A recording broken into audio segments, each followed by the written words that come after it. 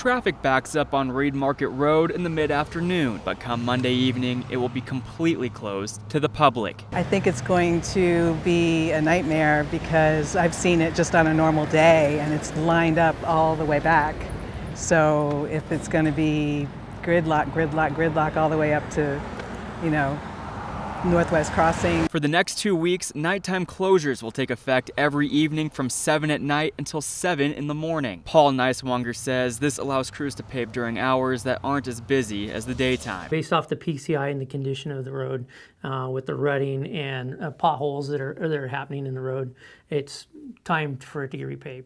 It's not the best time, but it is time. The closure will span from the Reed Market overpass that suspends over Highway 97 all the way to the Southwest Century Drive roundabout. It's going to be a big deal, I think. I think there'll be a lot of complaints. Bend Public Works says the detour should be easy to follow. You can catch the off-ramp at Colorado, or you can catch the off-ramp at Truman.